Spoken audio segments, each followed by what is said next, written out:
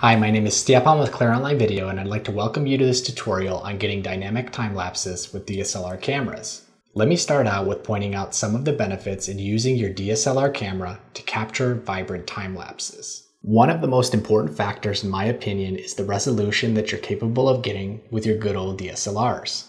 Even with entry-line models, you're able to capture images that far exceed your 1080 HD camera and even 4K models when capturing your images using the RAW mode.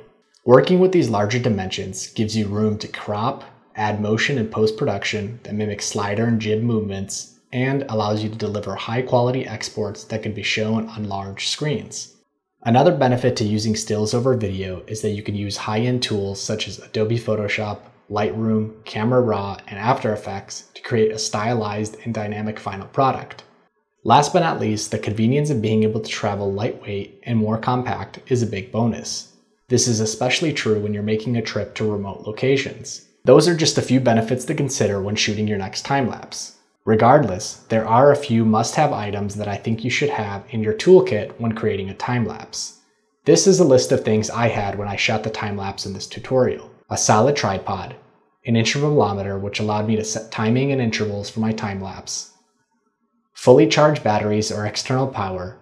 I also shot everything in manual mode so that I had control of aperture, shutter speed, and ISO. Finally, you want to make sure you have plenty of media and are using high-capacity Class 10 or higher memory cards. Post-production wise, I used Adobe Bridge, Photoshop, and Camera Raw to edit my photos into this time-lapse. One common question when starting with a time-lapse is determining how long you need to shoot for. This will depend on the delivery format of your final video and the interval you use. In my case, I was looking to produce a 15-second video with a frame rate of 24 frames per second. To keep it really simple, I took 15 and multiplied it by 24, which told me that I needed to capture 360 total frames to create a 15-second output.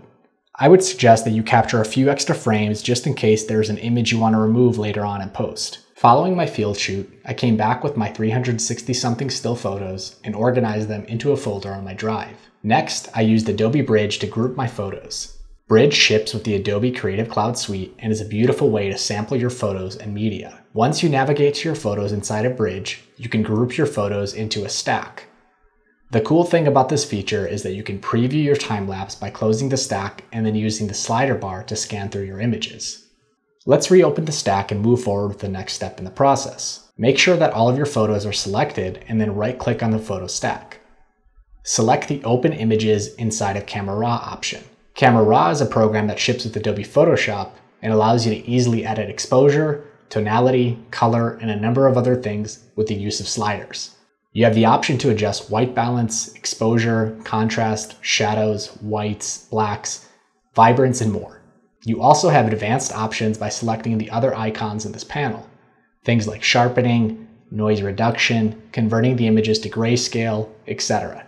When you have the look you want, go ahead and make sure you have all of your photos selected and then right-click. Choose the Sync Settings option. This will apply the exposure and other settings you've made to all of your images in the photo stack. Next, we'll navigate down to the information under the preview image and we'll select this area. This will open the workflow option window.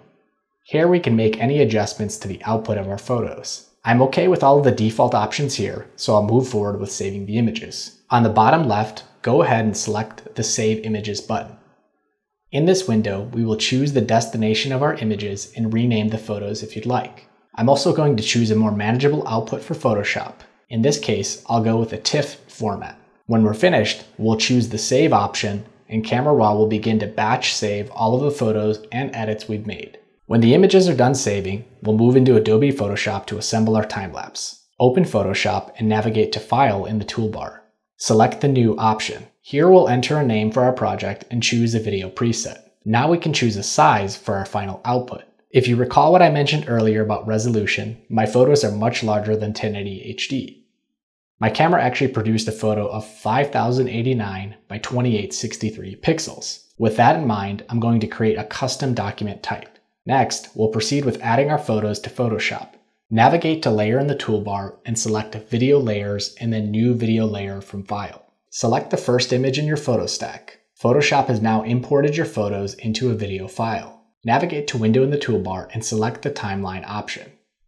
This shows you the time lapse that we've created. There are a few other things we need to adjust before we can export our time-lapse. Navigate over to the Timeline panel button and select the Set Timeline Freight option. Here I'll enter the 23.976 frames per second that I wanted, and then I'll press OK.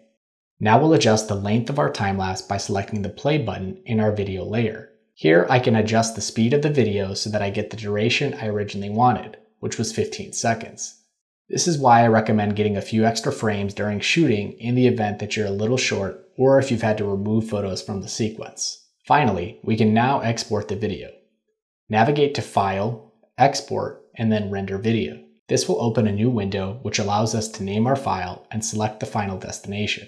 We can also choose a format for our video. In my case, I'd like to do further editing with this in other programs such as Premiere and After Effects. So I'll choose QuickTime with an uncompressed quality setting. Look over everything else and make sure it matches your settings. The rest looks good, so I'll select Render to export the video. This may take a while depending on the speed of your machine and the export settings you've chosen. I promise that the results are worth the wait. Using this method will produce some dynamic time lapses. You can take things even further by adding those jib or slider movements in Premiere or After Effects, since you have all of the extra resolution to play with. Check out the past tutorial I created called Creating a Moving Time-Lapse Effect in Adobe After Effects to see this technique in action. Thank you for watching, and check back for new tutorials here on Streaming Media Producer.